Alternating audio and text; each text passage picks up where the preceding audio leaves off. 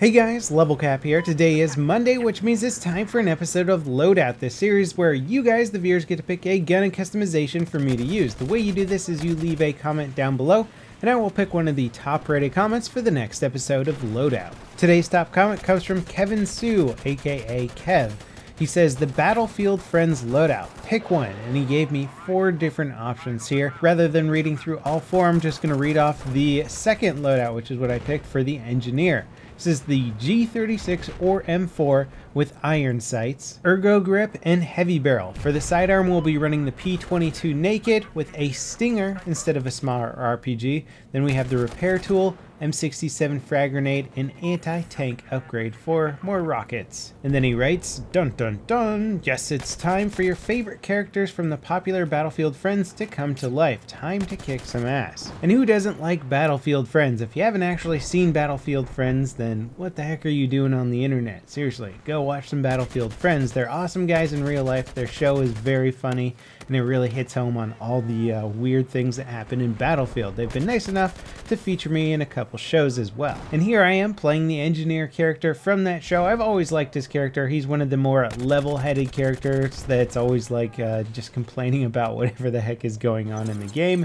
Usually some crazy, wacky, broken aspect of Battlefield. Now I chose to go with the G36C over the M4, and this is a fun assault rifle, or carbine rather. I like this gun a lot. It's a slower rate of fire. It's effective on conquest game modes, but probably not going to be as good on TDM where you're going up against people with AEKs and other heavier hitting assault rifles. It's just not going to hold up to those, but it's fine for most purposes in Conquest where you have a little bit more time to engage your opponent.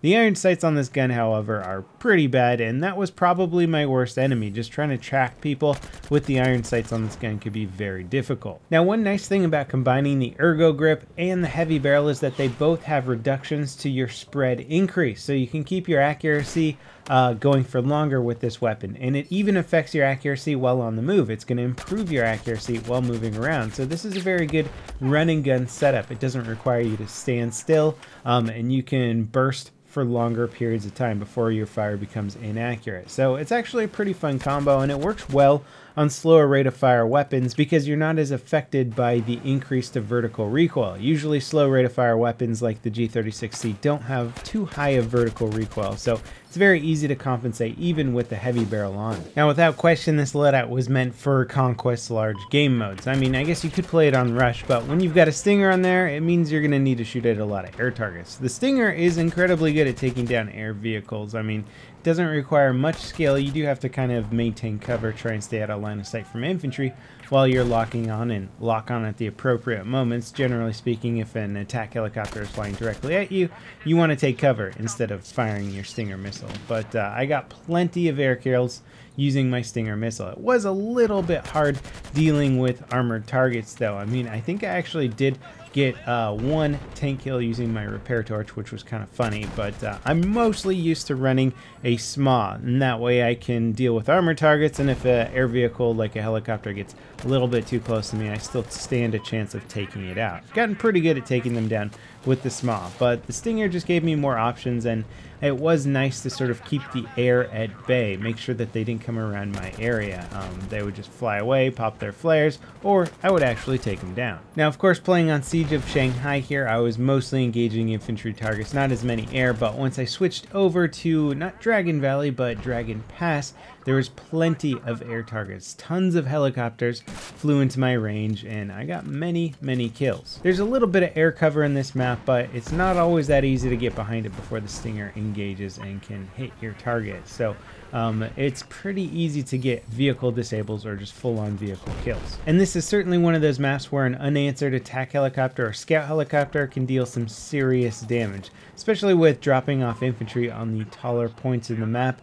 That can be really aggravating when snipers and spawn beacons get up there. In fact, I think it's a little bit game breaking. I'm always surprised how they let you put spawn beacons up on top of cliffs in this map, areas where infantry cannot get to. Now, because this is a carbine, I did feel a little bit limited at longer ranges. I mean, I'd have to expend most of my magazine to drop a target at further ranges. So for the most part, I would try and wait till my targets were at medium range before I started engaging with the G36C. It was always fun shooting down targets that had bailed out of helicopters as well. It's a nice cleanup weapon. Dragon Pass is definitely one of those maps that can be a little bit trickier to get to medium range before engaging your targets, just because there's so many flat areas and you have to run across big open terrain before engaging your enemy. Now, I've always preferred the Stinger over the Igla. I don't know if you guys have used the Igla in this game yet, but it's the lock-on rocket launcher that requires you to maintain the lock on an air vehicle to take it down. And it has some benefits to it, but the only problem is that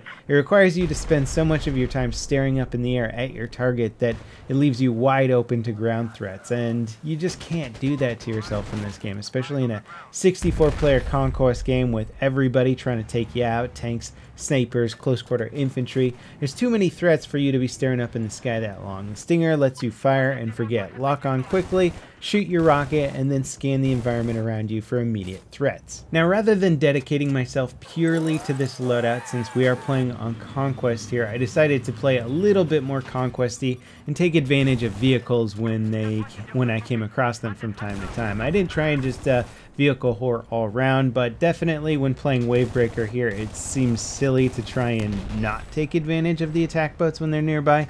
So I got in this attack boat here and went on a fun little killing spree with it, taking out helicopters and other attack boats. I mean, these things are just crazy powerful, and if you're good with those TV missiles, you can be the best weapon against both ground and air targets. And Wavebreaker really is a great map for all kinds of combat. I mean, it's excellent for naval combat because you have tons and tons of cover, so you can use the cover to your advantage. You can use speed and dodging to your advantage. There's air vehicles. The air vehicles actually have cover. It's one of the best maps to play as the attack helicopter because of the giant island in the center. You can move around it and dodge behind corners when you need to. And then in the center of the island, you have this big infantry area. It's probably not the best infantry combat area. I don't like the actual internal combat area. I think it's a little too choke pointy, but the fact that it mixes in all different kinds of combat to one map pretty well is really cool, and I like that. I think most Battlefield maps should try and strive for that kind of gameplay. Ultimately, though, I think the Battlefield Friends Engineer loadout is actually pretty darn effective. I mean, this is the kind of engineer that you want in your squad. You want that guy with the Stinger to back you up in case any air targets come near you. Of course, the iron sights is the one flaw with this loadout. There's absolutely no reason to use G36C iron sights unless you like pain.